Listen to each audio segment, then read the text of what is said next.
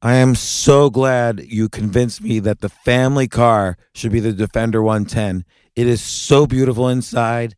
It's so comfortable, and it just feels indestructible. Yes, it really is. I've been waiting a long time for the new model to come out. The Defender 110, I'm telling you, it's my favorite car of all times. It's my third one. You know, I have stories of going off-road. The guy managed the group. He was like, what are you doing in this beautiful car? I'm like, I'm going off-road. He's like, are you sure? Because you can use one of ours. And then they look like Mad Max cars. I'm like, no, we're going to do this. And he was shocked. Wow. Well, it's great because the Defender has been reimagined for 21st century adventure, and its unparalleled off-road ability, as well as its robust interior, are invaluable whether you're headed towards uncharted territory or just a weekend of exploration. The Defender 110 tackles challenging surroundings with absolute confidence. The SUV conveys strength outside and in, featuring peerless technology like an intuitive driver display and an award-winning infotainment system. That's my favorite part, to keep you connected no matter where the journey takes you. Adventure is unique to everyone, and so is the Defender. Choose from the two-door Defender 90, the four-door Defender 110, or the larger Defender 130 with the ability to seat up to 8 passengers. You'll find uncompromising performance in all three. So pack up and go even further with the Defender 110. Learn more at LandRoverUSA.com/Defender. Capella University is rethinking higher education. With its game-changing FlexPath learning format, you can earn your degree on your schedule and fit your education seamlessly into your life. Imagine your future differently at capella.edu. This isn't your average business podcast, and he's not your average host. This is the James Altucher Show on the Choose Yourself Network. Today on the James Altucher Show. I'm certainly going to recommend to my 2 children that they listen to this podcast. Listing the negatives is often a powerful influence technique. Warren Buffett almost starts off all his letters to shareholders with, here's what we did wrong this year. James, I'm a stockholder, and I've seen him do it for 20 years now. And it's disarming every time. He says, we made this mistake. I believe the next thing he says to me, and that's where he puts the strength of the last year. He's just readied me to listen to and process the next thing he's going to say more deeply, because he's established himself as a trustworthy source. What if somebody's building up their career, they want to leave their job, they want to be a speaker, they want to write books? How can they start to bring in some of these techniques? Here's what I would advise.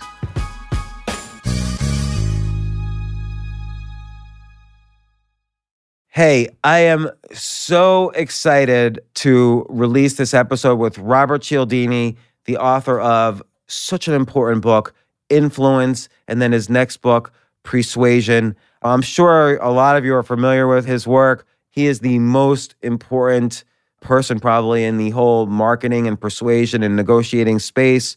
Again, he's the best-selling author of Influence, The Psychology of Persuasion, and Persuasion, A Revolutionary Way to Influence and Persuade.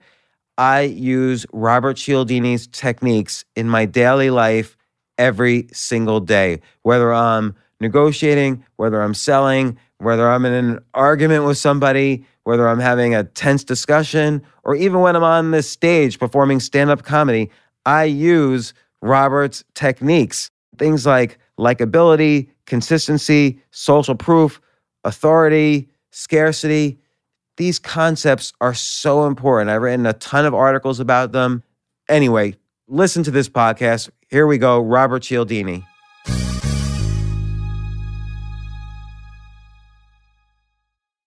I can't believe I have Robert Cialdini in the room. Robert, how are you doing? I'm well, James. For those who don't know you, your book, Influence, has sold over 3 million copies. It's how to basically influence. You give the 6 techniques for how to best influence people. And this has become, I would say, and you probably would agree, like the Bible of marketing for hundreds of companies. I know I have very directly made a ton of money because of your book Influence. So thank you very much for that. It's gratifying for me to hear. And now you have a new book. You're like the Thomas Pynchon of marketing. Like, you wrote Influence, then you disappear for 30 years doing your research, whatever. And now you have a brand new book out of nowhere, Persuasion, which is about how the moment of persuasion often happens well before the critical moment where two people meet and start negotiating or talking or whatever, and that that so many factors play into persuasion, like,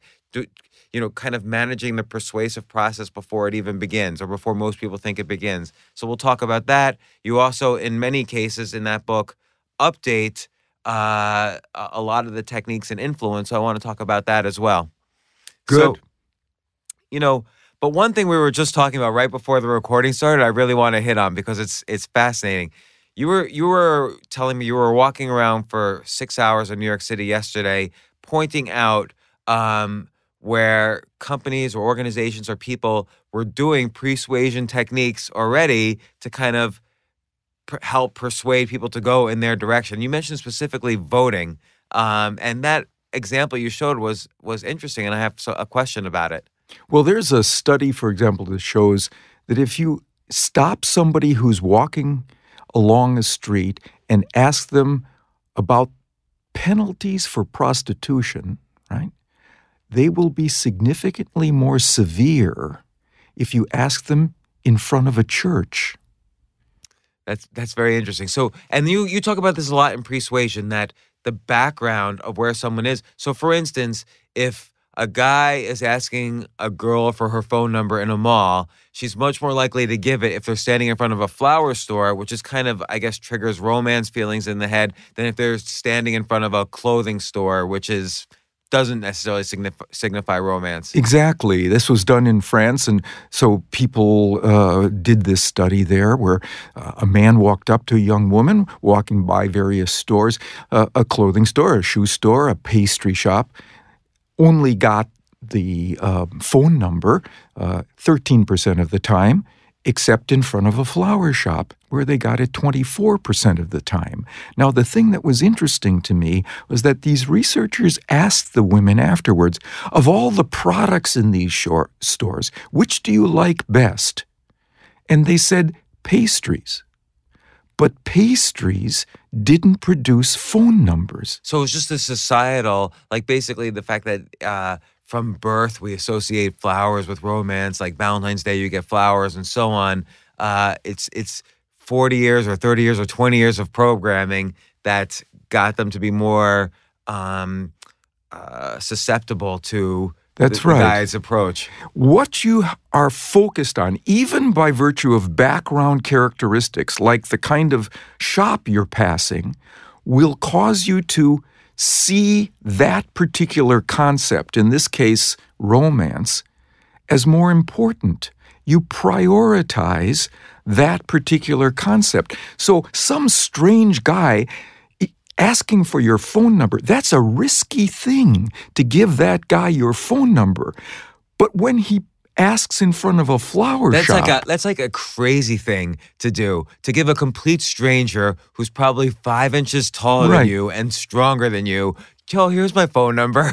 Right. And it's just because you're in front of a flower store. Because romance has been prioritized as opposed to risk in that set of circumstances. Let me ask you a question. I bet you the same, and this is related to another experiment in your book, but I bet you the same result would occur if, let's say, 5 minutes earlier, someone else had asked the woman, hey, can you tell me the direction to Valentine Street versus Market Street? So again, kind of putting in their head the idea of romance, even if it has nothing to do with romance. You're asking for a street address. And then later on, 5 minutes later, the new guy asks for the phone number. I bet the girl still would be more likely to give the phone number. Not only would your bet be correct, you would win a lot of money on that, because most people would never dream that asking somebody for the directions to Valentine Street versus Martin Street would cause you to be willing to take a risky step 5 minutes later So to here, achieve romance. So there's a bunch of examples like this in your book where, for instance, if I walk into a wine store and let's say the French wines are more expensive, the wine store owner should play French music in the background. So that seems a little more obvious that, okay, it gets me thinking France, I'll ask for a bottle of French wine. And you have many examples. We were just discussing voting where this was our pre-talk slightly before the podcast. You were saying how you noticed just the other day that voters who vote in a church are much more likely to vote Republican than voters who vote in a school who are much more likely to vote Democrat, which sounds interesting to me. Because does that mean voters haven't decided until they get to the place? My guess is people have decided whether to vote Republican or Democrat. But then you get down ballot, and there's this one candidate, you're not very sure about that individual, right? And you I don't see. So know, down like on Congress how or should I Assembly. do? And then it's the cues of the environment that take over and steer you in that flip of the coin place. Now you're going to go in one direction versus the other based on the cues of the environment that are associated with that person's party. So another example you give is an online mattress store. If it has like clouds in the background, I'm more likely to choose a fluffy mattress. So the big question here is, are we just stupid animals? Like, if I'm so easily, and I'm not even aware, right, that it's not like, oh, there's fluffy clouds, so I'm going to pick a fluffy mattress. I'm not aware of any of these signals, and I'm probably being quote unquote persuaded all the time as I walk around. Like you mentioned yesterday, you found 6 hours worth of examples just walking around New York City. Like, what were some of the random ones that you saw yesterday? Well, so for example, we did walk by a flower shop. We did stop in front of a church versus a school. These are the kinds of things that we pointed out. But what I think you're saying really does resonate, and I don't think that it says that we're stupid. It says that most of the time, the thing we are being led to pay attention to is the thing that is important for us to pay attention to in our environment, right? That's usually adaptive. Is that because as humans, we needed shortcuts to think? So for instance, we're not the most powerful animals on the planet, so our brain kind of had to evolve shortcuts so we can make decisions very quickly. But this works against us in an influence environment. That's right. Just because we're paying attention to something doesn't always mean it's important. We can be drawn to a particular concept or idea, fluffy clouds and comfort, right? Which then prioritizes fluffiness and comfort and softness in our mind when we are then encountering information about sofas or mattresses, right?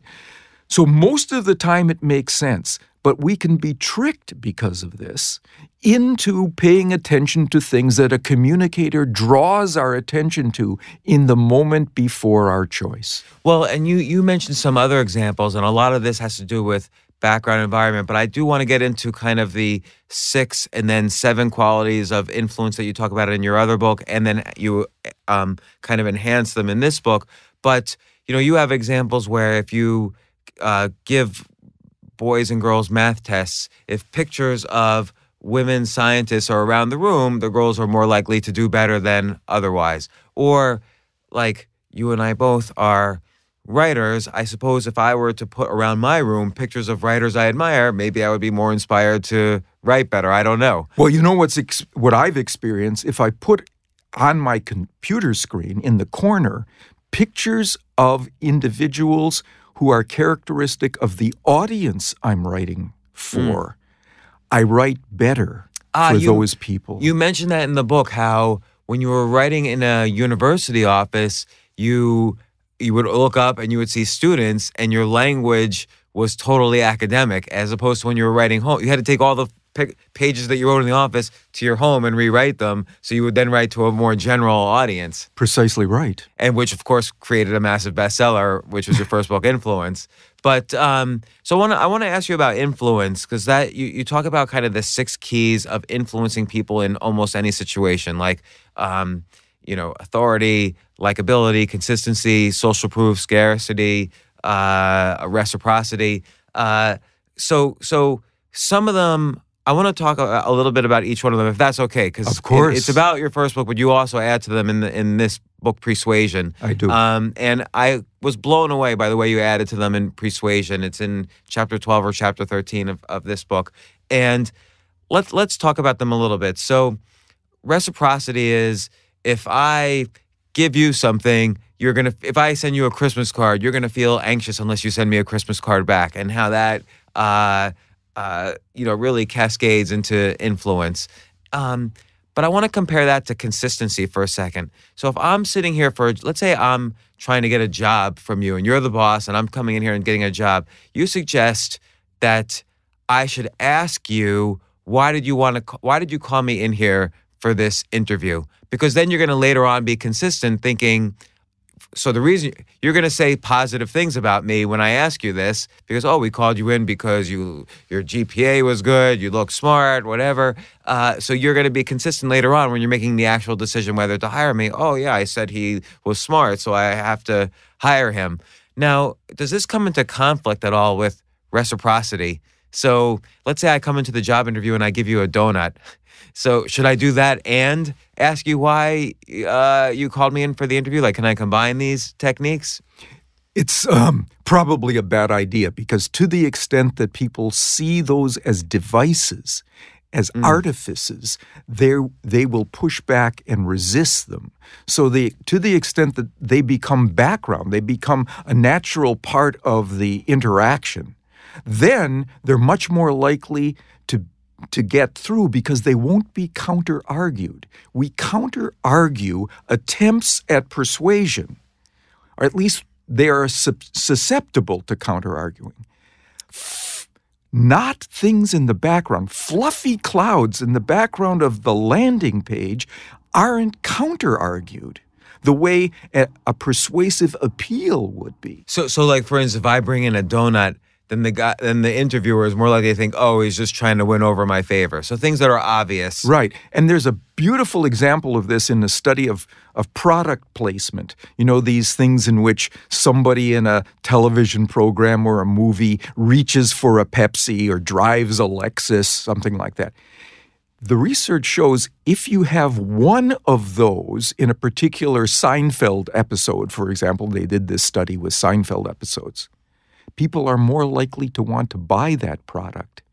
If you do it 3 times, they're less likely. Because then they're thinking to themselves, this is a trick. This was a push. And if you do it 0 times, is there a difference? Well, if you do it 0 times and compared to once, now once goes above 0. If you do it 3 times, now 3 goes below 0.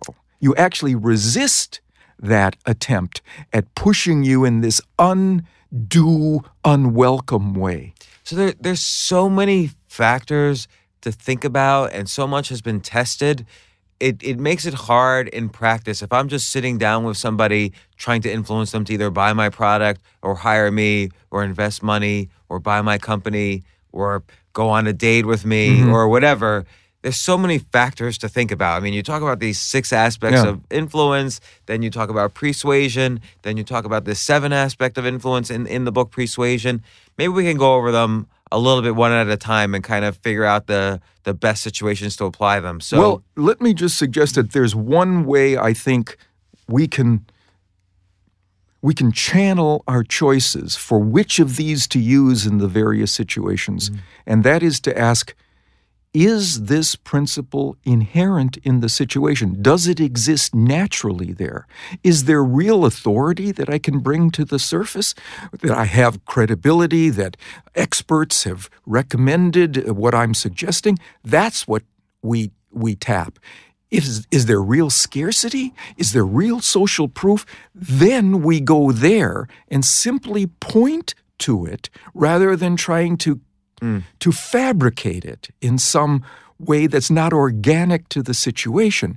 That allows us to be ethical at the same time as being effective. So let me ask then about some of these ideas from influence, which you then added to in persuasion. So reciprocity, the idea that if I do something for you, you're going to feel obligated or anxious about doing something back for me. Right. What situations has that worked for you personally?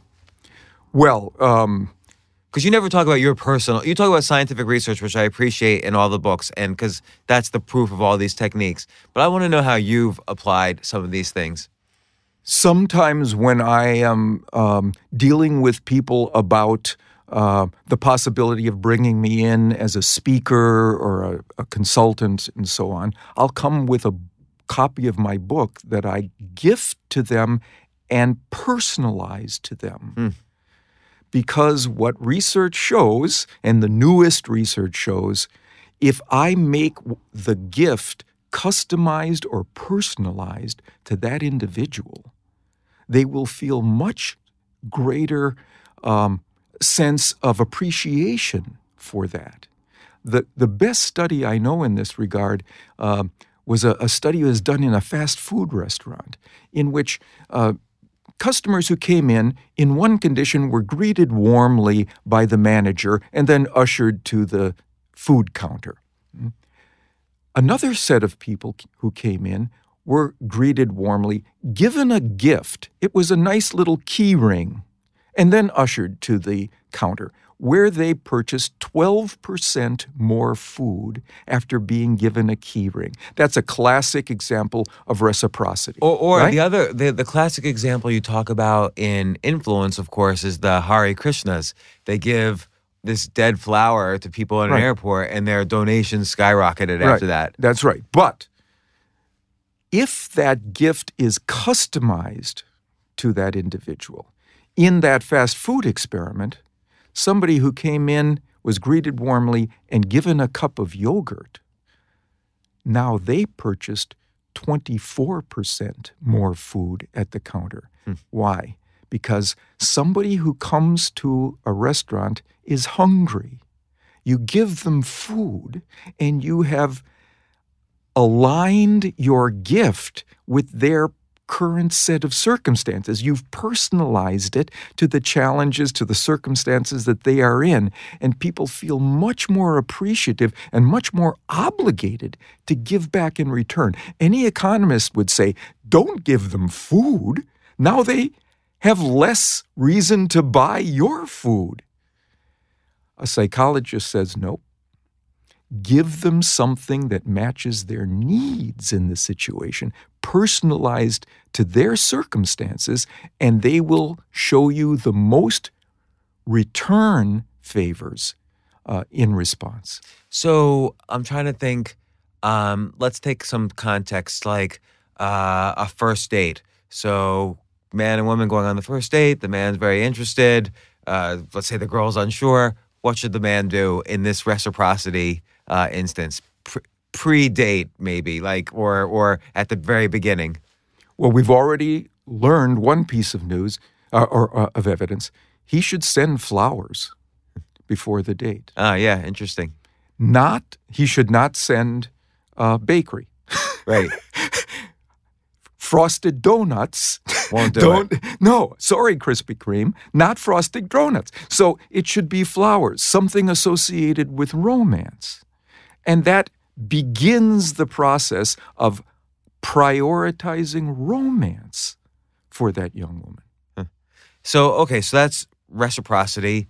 Let's talk about consistency, which is one of my favorites. So the idea, and I'll tell you my favorite influence technique when it's a one-on-one situation. And this is, again, done best, as you say, done with integrity and sincerity.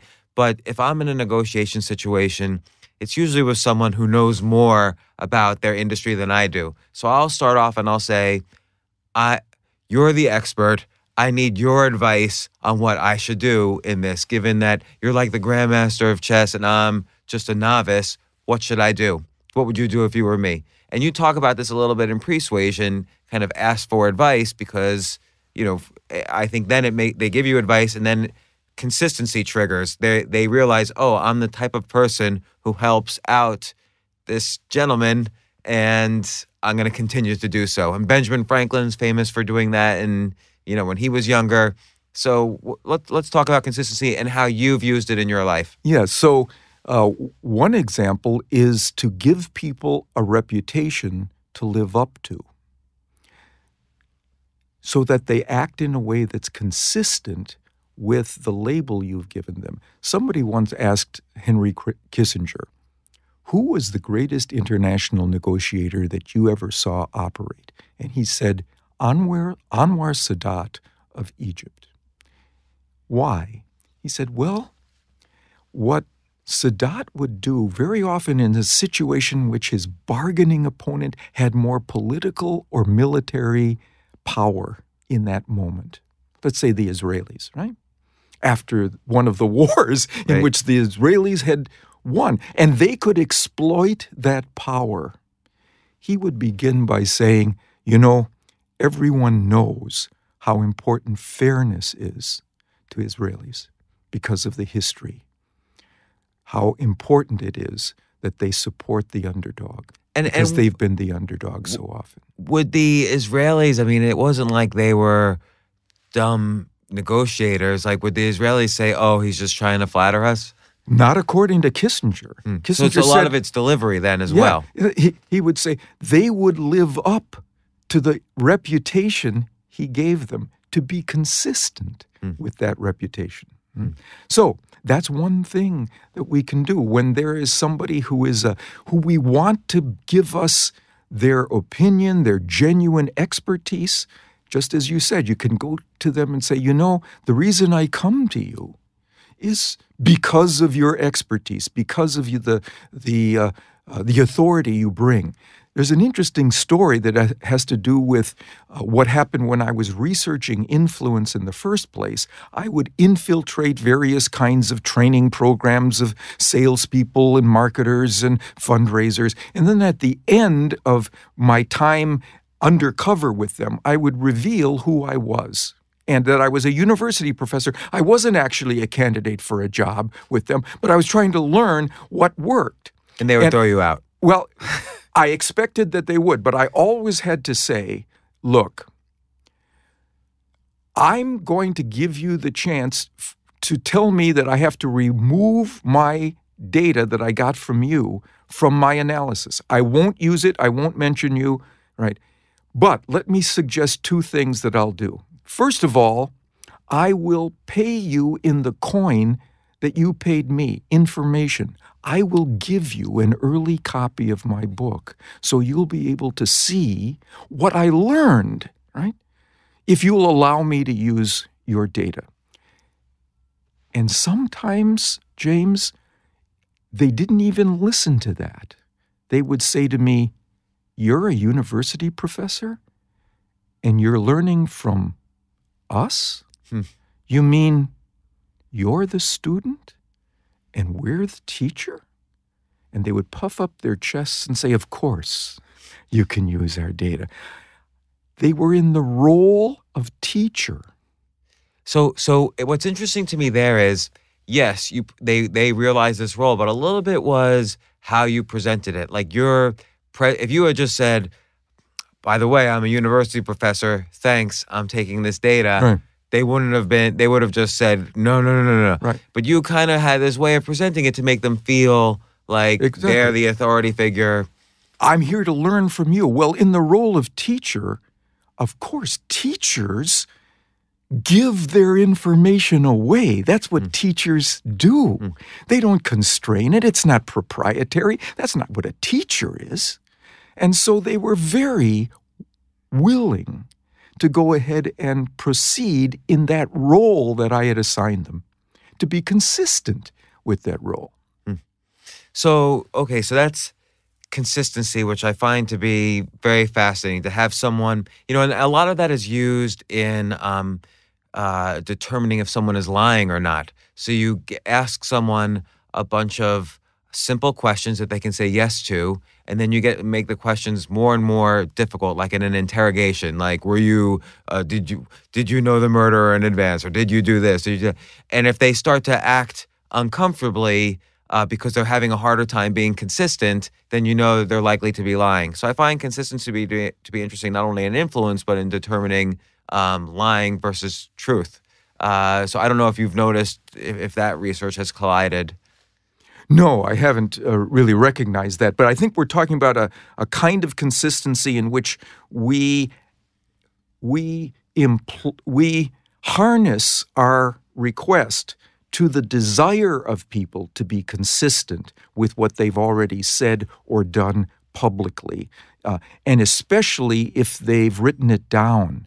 So there's this nice little study in the UK of people who don't show up for their medical appointments, and they could significantly reduce the percentage of those who failed to show up by, instead of handing them an appointment card at the end of their most recent appointment with the date and time already included, they would hand them a blank card and ask them to write down the date and time, and they got 18% fewer no-shows because people live up to what they write down. So I'm gonna use your next technique, social proof, to get them to even show up for their doctor's appointments even more, which is to say to them as they're going out of their last appointment, 5 out of 6 people with your condition show up for their next appointment. That's exactly right. And in fact, in that very same study, they did something like that. There was a sign on the wall in these British medical clinics that did the opposite of what they should do. It said, X number of people have failed to show up for their appointments, costing the National Health Service money and all of us, right? Don't be one of them. And then, of course, they become one of them because that's what they focus on. Because they were now shown that a lot of people failed to show up. So if instead they said, honestly, 95% of our patients do appear on time for their next appointment, now they got a 30% increase in the percentage who did appear on time, just by saying how many people did appear instead of how many people didn't appear. I think what's fascinating about that is not so much that I'm going to say to myself, oh, everyone else showed up, so this means it must be good for me. But you make the argument in persuasion that it's about feasibility. So you had a great case study where people were selling a more energy efficient. You make your home more energy efficient, so you pay less. So you had 2 arguments. One is you can pay less, or the other argument was 3 out of 4 of your neighbors are using us as well. And so you make the point that, of course, you could pay less if you just shut off all the lights all the time. But that's not feasible. I'm going to use the electric power in my house. But what people are concerned with is feasibility. Am I the type of person who can do this? Well, now I know 3 out of 4 of my neighbors are capable of doing this. So it takes away excuses from me when there's social proof. That's right. And it lets me know that this is doable. It's operational. I can do this. It's feasible. So now they become freed to try it, to reach out and try some things that allow them to reduce energy, because after all, their neighbors are doing it. I mean, social proof, the idea that your peers are doing this and are successfully doing it, seems to me one of the most important things in marketing and influence, in persuasion and persuasion. I was talking to Kevin Harrington, who does, of course, hundreds of infomercials, and for him, like if he's going to sell a fishing hook, a new type of fishing hook on an infomercial, one of the most important things is that 100 other people have successfully tried this fishing hook and have testimonials saying this is the best fishing hook I've ever used or whatever. So what do you, I mean, I see social proof as incredibly important in terms of selling any product. Like what's happening there? Well, what's happening there is, first of all, you're getting evidence that a lot of people like you have decided this, which provides one of those shortcuts for the human brain. That means I don't have to the shortcut think aspect. Through all of the pros and cons. There's a shortcut here. Somebody else has beta tested this for me. Like I've outsourced this decision to the 100 other people. So, for example, the study done in Beijing, restaurant owners were able to significantly increase the percentage of people who selected various items from their menu just by putting a little asterisk next to the item that said, one of our most popular dishes. And each one immediately became 13 to 20% more popular. Let me ask you a question about that exact restaurant menu study. Let's say instead of putting the star and saying most popular, I put a star and said chef recommended. So authority versus social proof. Which one would be more powerful in that case? That study wasn't done, but both of those should be available to us. Which is the one that's true, all right? Which is the one that's true? Use that. It's interesting because then I wonder, there's so many different, this is where the mind gets a little confused because then you have the paradox of choice. If I've got stars here and T's here and, all these kind of things saying this is chef recommended, this is most popular, this is what the people ate yesterday, there's too many choices now. I agree with you. So I say in each category, have one specialty of the house and one most popular dish besides that. I see. Because the specialty of the house for the dessert might be chocolate. And if you don't like chocolate, or it might be something associated with a taste that you don't especially prefer, you want to have another option for them. But not many. I guess that's what you see in bookstores, right? You see staff picks. There's one wall of staff picks, but then there's that front table of New York Times bestsellers. Right. And so two different sections, and I could decide which section I'll go to, but then I'm there. Right. And here's what I'm going to say about persuasion. I could direct people to be more likely to go to the bestsellers than the staff picks if above those stacks, I had pictures of a lot of people standing together. If I had pictures of a crowd that orients people to the concept of social proof rather than authority, and that will become prioritized in the minds of passersby, and they will be more likely to go to the bestseller table than the staff picks table.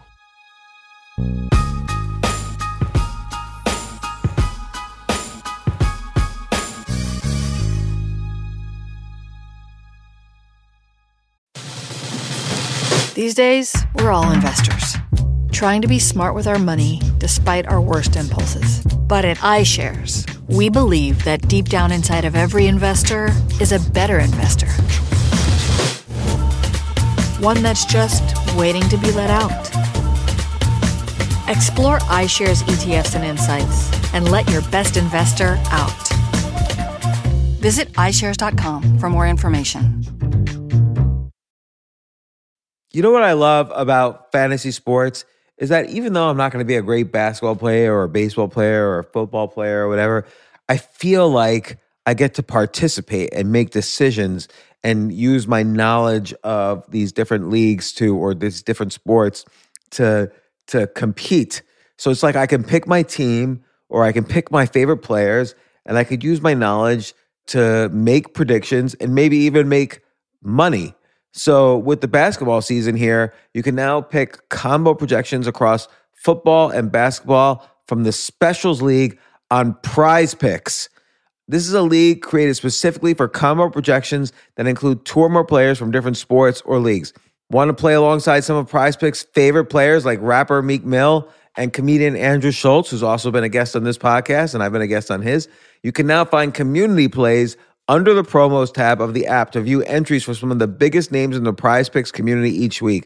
Look, Prize Picks even offers a reboot policy so that your entries stay in play even if one of your players gets injured. For football and basketball games, if you have a player who exits the game in the first half and does not return in the second, that player is rebooted. Prize Picks is the only daily fantasy sports platform with an injury insurance policy. What? So, I love playing it. I love anywhere where I can use analytical ability with my interests to demonstrate some skill and maybe make some money. And I like the game-like aspect. I do wish they had chess as a category on prizepicks.com, but I'll settle for what they've got. Maybe I should make my own fantasy chess league. But in any case, I love Prize Picks. Go to prizepicks.com/James. Use code James for a first deposit match up to $100. That's the easiest $100 you're ever going to make. So that's prizepicks.com/James and use code JAMES. Daily fantasy sports made easy.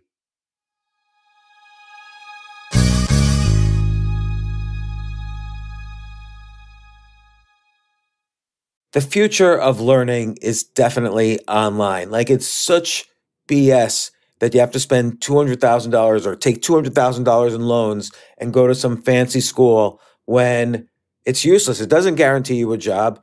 Most employers, including me, do not care about degrees or grades or anything like that. We want to care that you love what you're doing, that you know what you're doing, in some cases that you have experience or that you're willing to learn.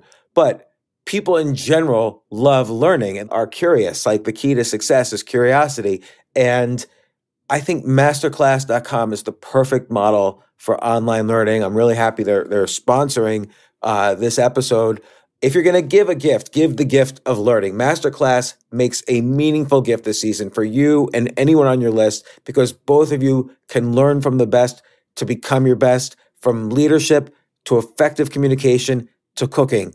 Let me tell you some of the classes I've taken. I've taken comedy from Steve Martin. I mean, can you believe I can take a class from Steve Martin on comedy, or Judd Apatow, my favorite comedy director? I could take an actual class from him on writing. Wolfgang Puck on cooking. Dan Brown on writing, or Judy Bloom, who's been on this podcast, on writing. By the way, Wolfgang Puck also has been on this podcast. It's such a pleasure. I try to take classes all the time from masterclass.com. And whether you're watching Masterclass on TV or listening in audio mode in the app or on their site, the quality speaks for itself. It's like these Masterclass instructors are your own personal mentors that are going to help you reach the next level. How much would it cost to take one-on-one classes on comedy from Steve Martin or on chess from Gary Kasparov? You just wouldn't be able to do it. But it would cost hundreds of thousands of dollars. With a Masterclass annual membership, it's $10 a month. Memberships start at $120 a year for unlimited access to one-on-one classes with all 180 plus Masterclass instructors. So it's not just $120 for one instructor. You get all 180 plus Masterclass instructors. Boost your confidence and find practical takeaways you can apply to your life and at work. And if you own a business or are a team leader, use Masterclass to empower and create future-ready employees and leaders. That's the real education in today's world.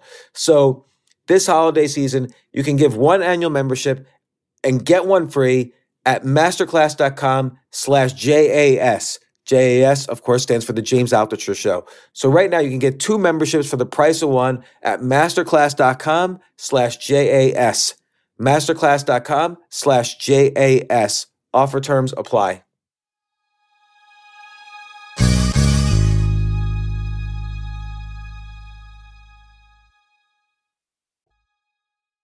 So persuasion versus the influence techniques, it seems like persuasion, which is sort of creating an environment where I'm more likely to say yes or agree, if is better if I can completely control the environment. So if I'm setting up the online store, if I'm setting up the bookstore or the doctor's office or the mall, but then you have to kind of bring more and more of these influence techniques if I'm in a situation which I can't control the environment. So if I'm sitting down for an interview or a date or a negotiation or whatever, then I kind of have to think a lot more about influence and, some of the techniques you describe and add to in persuasion. Yes.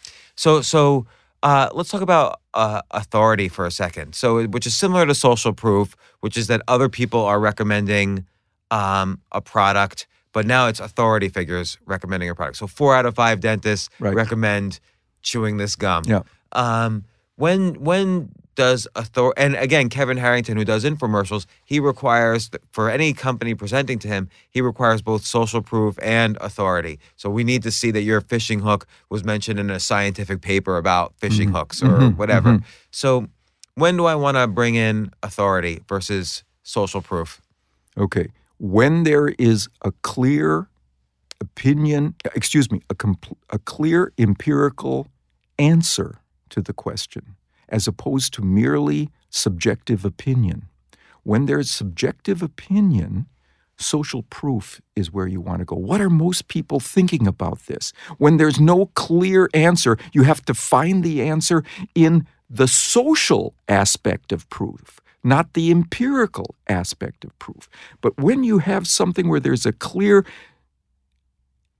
answer that comes in some sort of declarative way, go to the experts who know what the evidence is. They're the ones who will be the best channels of information. So this happens with companies all the time. Like, there's the whole VHS versus Betamax, phenomenon where the lower quality product became the product of choice. And so was that a matter of they didn't use authority enough, or what happens in situations like that? Or a great example, which we were actually just discussing outside, often the iPhone is not really the best phone on the market, but because people love the Apple brand so much, they buy the iPhone. I'm not saying anything against Apple. Right. Maybe they do have the best phone on the market. It's just some studies show this. Yeah. So so what's going on? Did these companies that are multi-billion-dollar companies and could have spent the money, did they not understand authority techniques, or did they mess up a little bit? They often mess up if they've got authority in their camp. They can point to it. Here's how they messed up. They didn't put the authority information at the top of their ad, where it then prioritized subsequent search of the information for authority-related evidence. Right? They didn't put a picture of Albert Einstein somewhere at the top of their. They didn't have imagery that was associated with authority that channeled people in that direction. Right? And so how to overcome that if you don't have authority? So I'm going to use the example of you. So you're obviously not only an author, but you're a successful keynote speaker and consultant and so on. But you have social proof behind you. 3 million people bought Influence. Many people will buy Persuasion. And you also have authority. You're the emeritus professor of this university. You were a professor at Stanford. So people understand these authority titles. And so you bring that to the table. What if somebody's building up their career as a consultant or a keynote speaker? They want to leave their job. They want to be a consultant. They want to be a speaker. They want to write books. How can they start to bring in some of these techniques of authority or social proof, to influence their potential customers? So you don't use authority if you don't have it. That's the clear thing. You don't fabricate it. Which we weren't suggesting, but yes. No, but maybe you use scarcity. I'm new to this arena, and I've got fresh ideas. I'm looking at this with eyes that haven't looked at it before. Or I've just completed my university training where I've been exposed to the newest research in this arena that I'm going to bring to this, not the stale old habits that the established individuals are providing here. Or we use the strategy of, let's say, Avis, right? And here's what they said. We're not excuse me. Here's what they said about 25 years ago with an advertising slogan that increased their market share by 700%. They said, we're number 2, but we try harder. Right? So by saying we're number 2, they established their trustworthiness of being honest. And the highest kind of authority communicator is not just one who is knowledgeable or expert in a particular arena. It's one who is trustworthy and knowledgeable and expert. Well, it's funny because you don't list this necessarily. I mean, this is part of likability in influence, but you don't list this as a separate technique. But listing the negatives is often a powerful influence technique. So then if you let the other person list your negatives before you do, then you lose trustworthiness to some extent. That's right. And you mentioned in Persuasion a great point where Warren Buffett almost starts off all his letters to shareholders with here's what we did wrong this year, or here's what we did wrong in our career. So all of a sudden Warren Buffett's our nice grandfather who is telling us what he's done wrong before he gets into the kind of the hardcore financial stuff and why you should buy more Berkshire Hathaway stock. James, I'm a stockholder, and I've seen him do it for 20 years now, and it's disarming every time. He says, we made this mistake. I believe the next thing he says to me, and that's where he puts the strength of the last year. He's just readied me to listen to and process the next thing he's going to say more deeply, because he's established himself as a trustworthy source. And I've now researched his letters to shareholders for 50 years. He's been doing it for 50 years. For the first 30 years, he did it a total, that is, mentioning a weakness first and then following with a strength, right? He did it a total of 7 times in 30 years. In the last 20 years, he's done it 26 times. I guess because there's more and more. If you think about the last 20 years, 2 things have happened. One is the tech revolution, which he didn't miss because he managed to obviously outperform everything in the long run, but he suffered criticism of missing it in 1999, 2000. And then the other thing that's happened is he like all of us, got older. And so a big criticism of not him, but of Berkshire Hathaway is that one day he won't be there to run the ship. I think there's a third reason. He's learned to do this. He's learned that it's an effective strategy for retaining and recruiting shareholders. So for instance, if someone is running a prediction service or running even a magazine or a business, being upfront with, and if you're able to directly communicate with customers, being upfront about here's where we went wrong this year and here's how we're going to try to do better, that's often an effective influence or persuasion technique to retain customers. It's probably a very good retaining technique. That's right. And it reassures customers that not only, or your existing customers, the drawbacks, the failings, and you have undertaken an analysis that allows you to change those failings into pluses now. Do you think this is an effective technique with couples? Yes, it is. It is an effective technique because, once again, it's disarming. It allows people to say, oh, somebody's being really forthcoming with me, not trying to maintain some sort of superiority, right? So I'm going to give that back, that same level of honesty. And when you have that, I think you have a better relationship. And so let's say I'm listening to this and I'm going to go to work in my cubicle later today, but I really want to break out and do consulting.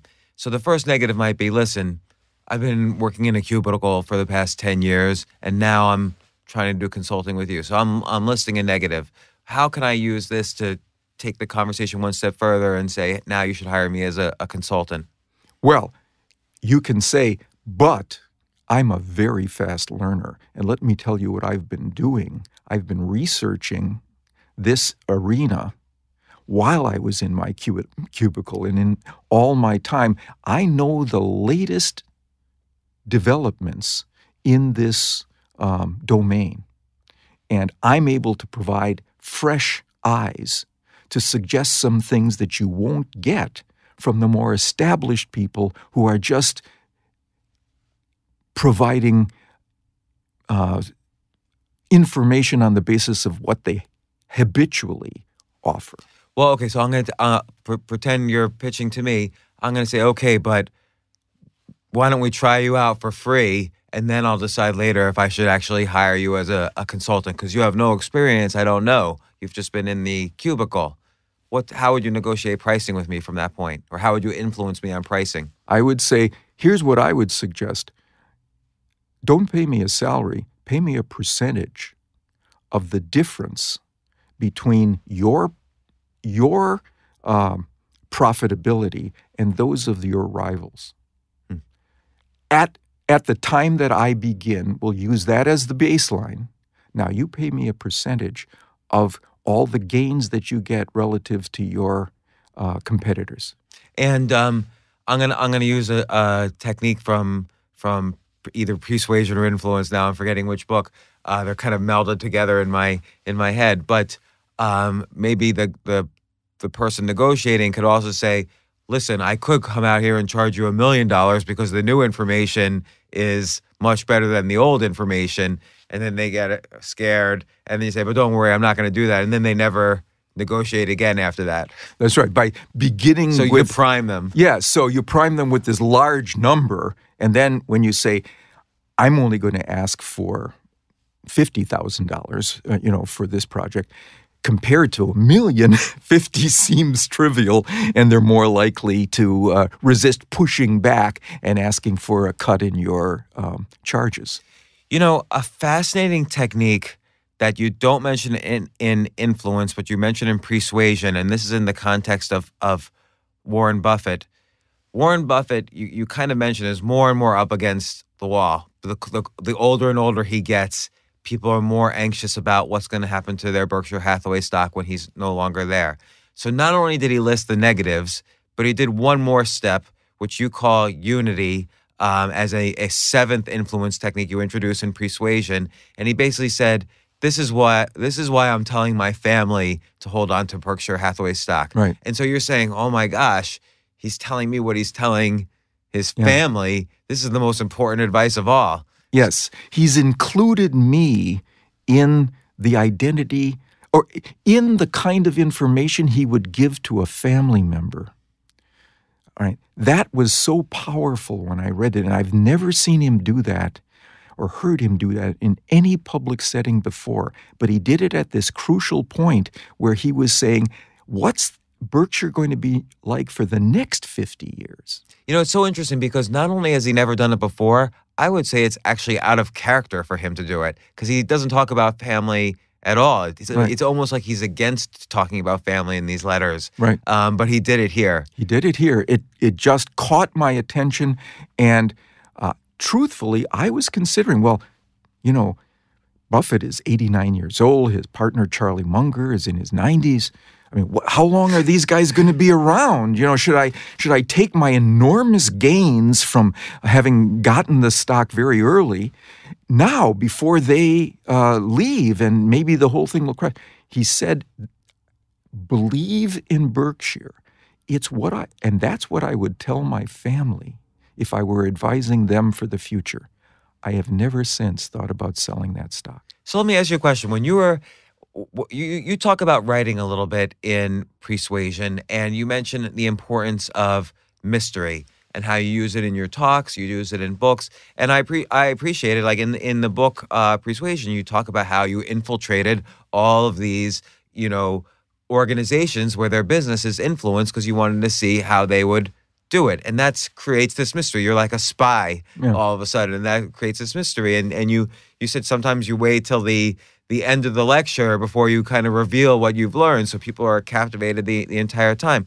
So mystery is important, but this idea of family, I think, is even more important. Did you consider even starting the book, like influence and persuasion are so important to surviving in today's modern economy? This is the advice I give my own children on how to influence and persuade and be successful in today's world. Did you consider starting the book that way? I didn't, but that's a great way now that I think about it. I'm going to steal the idea. I'm going to start an article that way. On a telephone call with somebody who's wavering, right? Should I go with you? Which of these options should I take? Should I continue my search, or should I just say, let's go with James on this, right? Here's what a friend of mine, who is maybe the best saleswoman I have ever experienced, here's what she does. When she sees that happening, she says, let me tell you what I would say to you if you were my brother or if you were my cousin. Here's what I would advise. She says, it ends the dithering. That's so funny because I've never heard it worded exactly that way, but you often hear things like, let's forget about the fact that we're doing a transaction. I'm just speaking to you friend to friend. Here's what I would do if I were you. So that I find is often a persuasive technique. Right. It's another version of unity, but a closer version to the core of what is us, what constitutes we, is family. You know, there's a story, it's you briefly mentioned it towards the end of Persuasion, particularly in the Unity chapter, and I don't know how it's directly applied in common business or whatever, but it was such a beautiful story. I really want to talk about it. It was, and I didn't know this story at all. Apparently, there was this large or semi-large population of Jewish people in Japan in 1940, and the Japanese had just signed their alliance with the Nazis, and Germany sends a top-ranking official to Japan to basically say, hey, throw all the Jews in the Pacific Ocean. Right. And the Japanese, to their credit, said to two rabbis, hey, come in and explain to us why we shouldn't throw you into the ocean. Yeah. One rabbi was extremely educated but had no idea what to say. The other one you give credit as being, kind of an intuitive social psychologist. And what he said was fascinating. Maybe you could... Yeah, the tribunal of Japanese military officers confronted them with two vital questions. Why do the Nazis hate you so much? And why should we take your side against our allies? And this expert in human dynamics, that rabbi everybody went to when they had problems inside their family or their relationships, he was the guy who understood human behavior better than anybody. He responded with what may be the single best persuasive appeal I have ever experienced in my over 30 years studying this, because of the weight of the consequences associated with this and in the moment, he had to think on his feet immediately. And he answered in a way that responded to both questions. Remember the questions. Why do the Nazis hate you? And why should we take your side against our allies? Why did the Japanese give them that choice? Why didn't the Japanese just follow their Nazi overlords at that point? To the credit of the Japanese, they wanted to hear both sides of the story. Why do you think that is? I don't know. I'm not quite sure, except that there was a story that was very popular in Japan at the time, that one of the lost tribes of Israel had crossed Asia and settled in Japan, merging their blood and their beliefs with the Japanese people. So perhaps out of a sense of unity, right? Right. So what this rabbi said is, the answer to both of those questions was, because we're Asian like you. In other words, we're of the same identity. That alliance with the Nazis is a temporary wartime collusion. We're talking about a different kind of unity, a more durable one, a more essential one.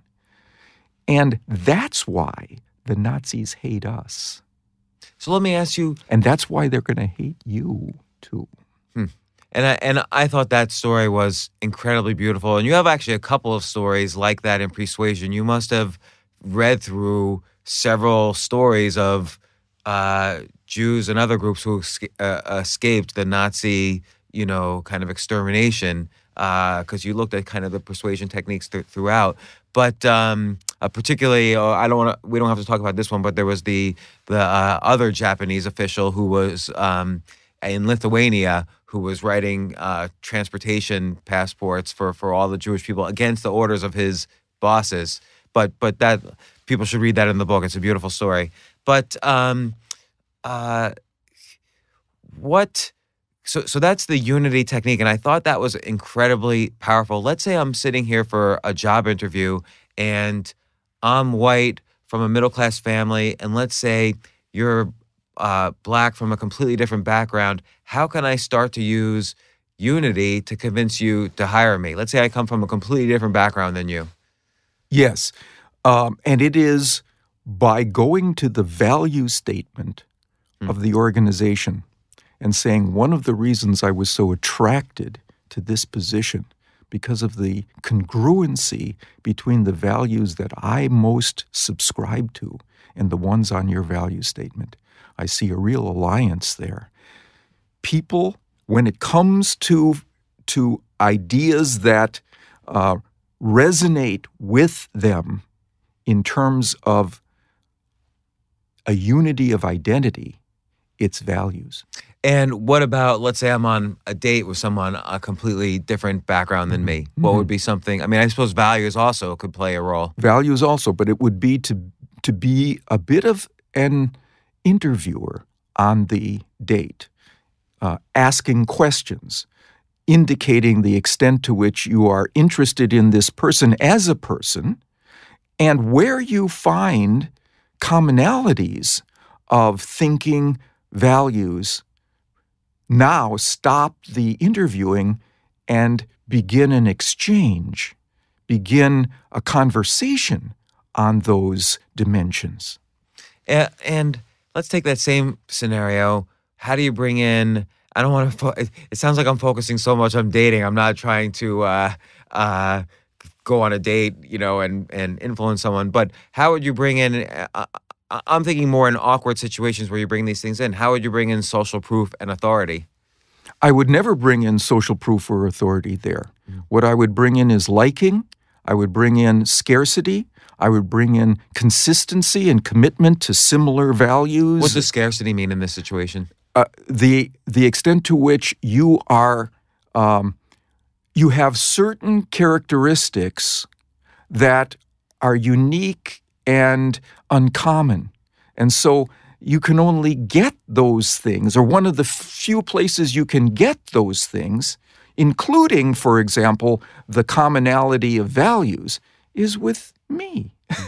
You can get them, you can't get this with everybody, and you don't even have to say that. You can just show particular kinds of features that are especially compatible with the person you have now learned is sitting across the table from you. So now let's switch this from in-person to sales letter, because a lot of online marketing now occurs through sales letters, or a lot of times I want to meet somebody or meet a potential customer or meet a potential boss. I'm first sending an introductory letter.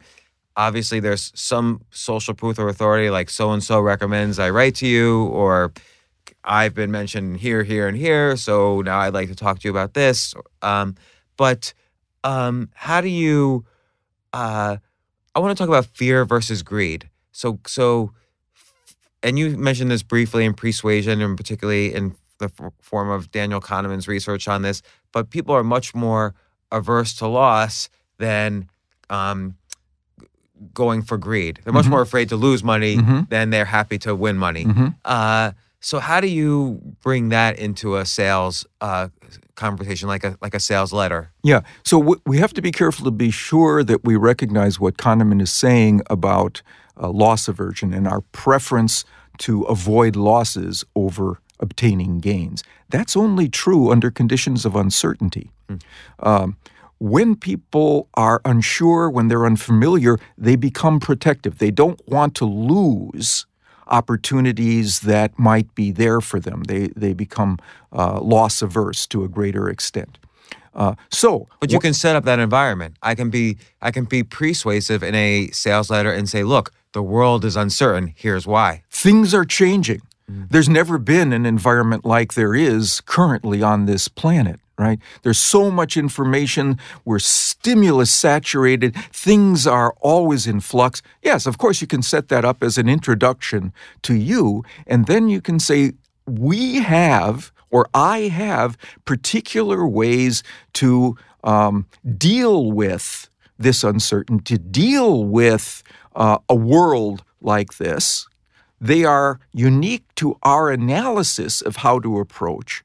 And I would hate for you not to be able to take advantage of these things. We wouldn't want you to forego the opportunity to employ our unique thinking in this regard. So let me ask you a basic question about sales letters, because we all get them all the time in our inbox. And one thing I notice is that people have stopped doing, or people do short sales letters, like a few paragraphs, and they do the long sales letter. And according to direct marketers that I know, the long sales letter, a 30-page letter, is much more powerful than a one-page letter. What is that a consistency technique? It's an authority technique. It shows how much I've thought and know about this particular arena. So let's taking it all a step back.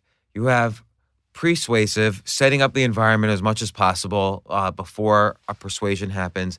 Then there's the 7 influence techniques all the way up through unity. I'm going into a situation.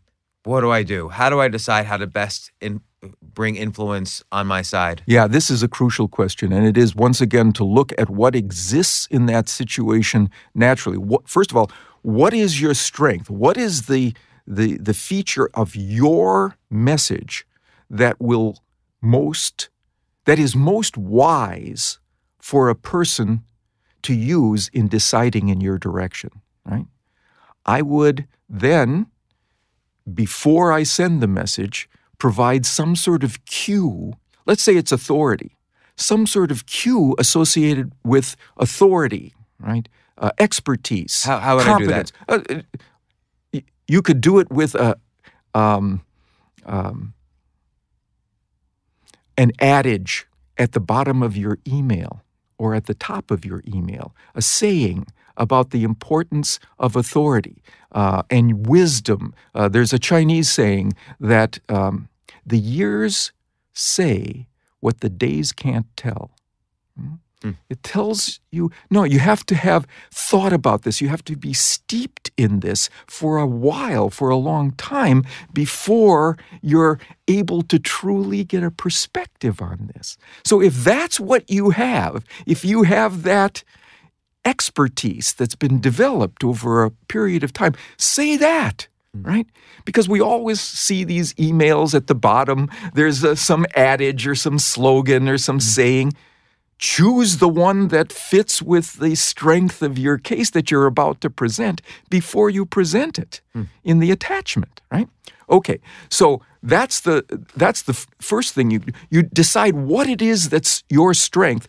You optimize attention to it before you present your case, and then you highlight that within your message. It's the thing that you have going for you that allows you to be both effective and ethical in that choice of which of these principles to employ.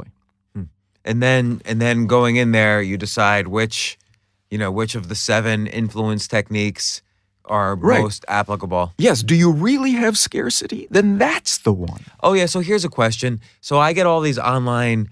Let's say there's an email about an online course, only 27 seats left. I'm calling BS on that because it's an online course. How could there be 27 seats left? So I feel like right away, a lot of these people they try to do scarcity. Right. They understand it, but they don't fully understand it. I love that comment, James. I love that because that's the key. I mean, you can sometimes pull the wool over people's eyes, but as soon as they recognize it, not only are they unlikely to say yes in that situation, they're unlikely to see your subsequent communications as credible, even when you're no longer using anything that's deceptive. You've just polluted the well. So the key is always to think about this in terms of the most scrupulously honest ways to present these principles based on what you already have in your camp waiting to be employed. Well, I'm certainly going to recommend to my 2 children that they listen to this podcast. So, Robert Cialdini, thank you so much for coming on. It's really an honor to meet you in person and talk to you. And just really, I did this selfishly because I had a bunch of questions that I was able to ask you about your books, which I thoroughly enjoyed. And thanks once again for coming on. Well, let me say something that I always recommend, and that is to give compliments where they are due. I genuinely enjoyed this interaction because of the quality of the questions you asked. Thank you so much. I really appreciate it. Yeah. Okay. Thanks, Robert. That was great. No, you were an intellectual partner in this.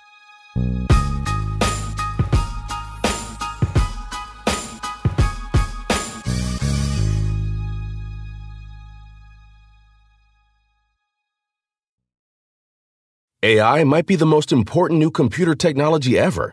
It's storming every industry, and literally billions of dollars are being invested. So buckle up. The problem is that AI needs a lot of speed and processing power, so how do you compete without costs spiraling out of control? It's time to upgrade to the next generation of the cloud, Oracle Cloud Infrastructure, or OCI. OCI is a single platform for your infrastructure, database, application development, and AI needs. OCI has 4 to 8 times the bandwidth of other clouds, offers one consistent price instead of variable regional pricing, and of course, nobody does data better than Oracle. So now you can train your AI models at twice the speed and less than half the cost of other clouds. If you want to do more and spend less, like Uber, 8x8, and Databricks Mosaic, take a free test drive of OCI at oracle.com/advance. That's oracle.com/advance. oracle.com/advance.